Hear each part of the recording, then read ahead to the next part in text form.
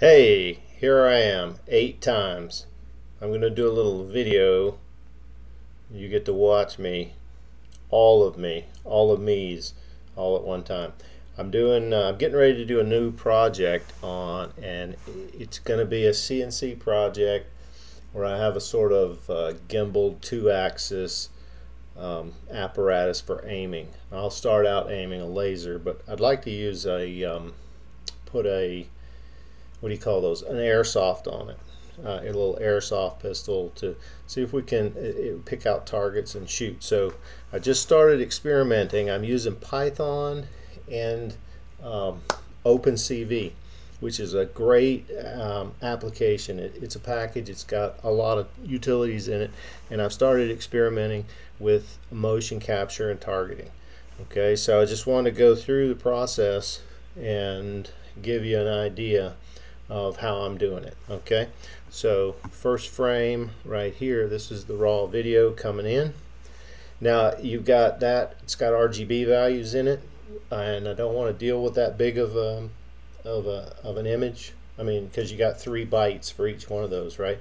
So the first thing I do is go to this frame 2 as I'm creating changing it to grayscale, and grayscale only has 1 byte per pixel. Okay, so you cut it to 1/3 of the size. All right, then the next thing is a frame blur. So I'm blurring it out because, you know, if you go from one frame to the next, so this, you know, images or videos are made up of frames. So when you move from one frame to the next, even if it's identical, your edges can move. The pixels can change right on the edges of things. So blurring it is supposed to make it, you know, it makes the edges smoother so that you don't notice the change as much. Okay, so that's the next step. I'll put all this code, I'll put it in the comments, okay, the code that I'm using to run this. All right, okay, then here's the real cool thing. So this frame 3, the delta. So once you go to grayscale, so for every pixel you just have a value between 0 and 255, right? So 0 is black, 255 is completely white. Okay, so what I'm doing is I'm recording a frame, and then I'm looking at the next frame, and I'm comparing those two values, or every value in there. There's a function for this, it's really fast too, is that I'm comparing every pixel and I'm getting the absolute difference, right, which is the delta value. Okay, and what that does then is it shows you only the parts that are changing. Okay, so as I move my hand across here, that's the part that you can see in frame 3 are the pixels that changed between frames. Okay, so just the pixels that changed between frames. So that's pretty cool. You just are subtracting. So if you have one value the first time, and then you get a different value, if it's the same value, it's going to be black, because the same value minus value is 0, which is going to be black. If the values have changed, then the absolute difference, absolute value of the difference is what you're going to get, and it's going to show up a little bit gray to white. Okay, so as I move around in there, you can see the part that's moving. So that's the 1, 2, 3, 4th step. Okay, the next step is down here in frame 4, the threshold. So we take that delta frame, and anytime there's a value, I think right now if the value is over 15, it goes to 255, so it becomes white. If it's 15 or below, then it goes to 0. Okay, hey, my battery's full, nice notification. Okay, if it's 15 or below, then it goes to 0. So it changes everything from black to white, and that's what you're seeing in this frame. So if I don't move, you don't see anything, but as soon as I move, then all of those gray scale things that we got from the delta, or from the difference, whatever you want to call it, they all of a sudden become just black or white. Okay, And then the next step here in frame 5 is I'm kind of blobbing all that stuff together. So this is called dilation. So basically it takes whatever item, whatever shape there is, and it expands it out a little bit. Now, of course, there's values associated with each of these, and you can change those values. So I can blob this thing out a lot or blob it out a little. Okay, so again, this is a function in OpenCV. Great software. All right, and then moving on to frame 6 is the contours. So the red shapes that you see when I move my hand like this, those are the contours. Okay, and basically it's the shapes. So we're look back at frame 5. You see all those blobs?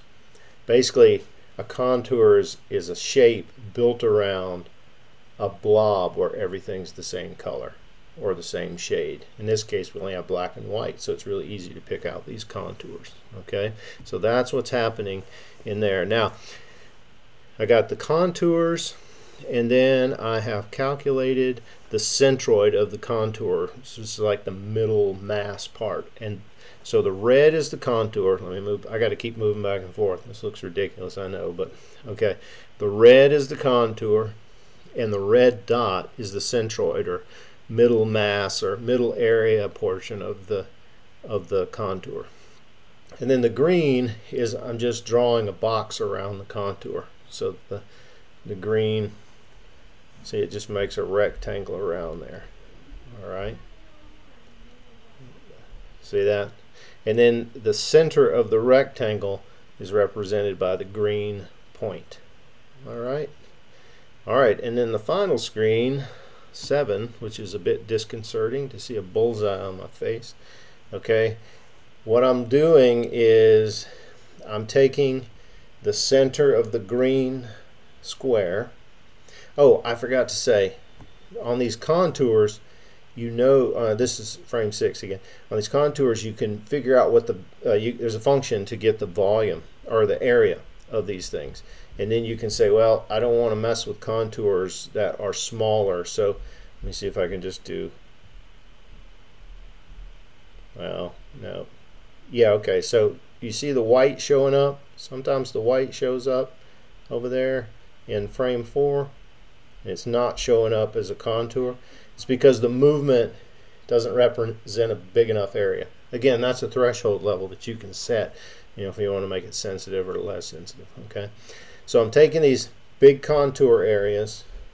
Okay, they have an area of more than 500 pixels, and then I'm coming over here. I'm taking all of them, and I'm getting a mean value of the locations. Really, see all those green dots? I'm getting the average value of those green dots, and I'm just saying, hey, that's my target location, and I'm putting this target on there. You see that? All right, so that's the basics of motion detection and getting a target. Now this is a really simple, there's more complex ways to do it, but this is a simple thing. I think it'll run on a pretty small processor.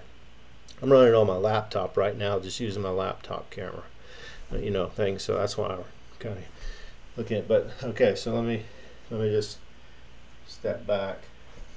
Okay, so let's see if I walk by now. Watch frame.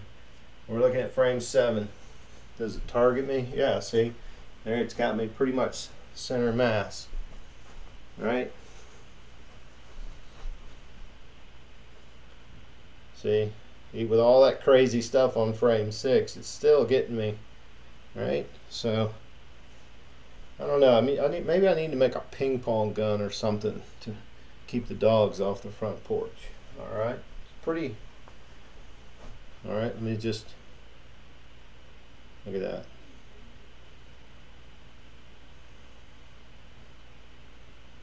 See that? That's pretty cool. Picks it right up. Fairly sensitive too. I mean, I've tried to dumb it down a little bit, but see, look. Okay, don't blink.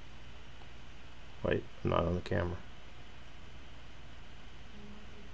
I blink, shoots me between the eyes. Bam! Oh! Okay. So that's how I am. Now I can make this a lot more sensitive. I can make it a lot less sensitive. I'm just getting started with this, just starting to experiment with it, and I haven't built any mechanism to use this. But that's going to be the next thing, is building the mechanism that uses this to aim. Pick something out, aim at it, shoot a laser at it, maybe shoot an airsoft gun, maybe some kind of ping pong gun. I don't know. I got to find something I can do in an automated fashion, so an automated way. So there you go. See you later from all 8 of me. Goodbye.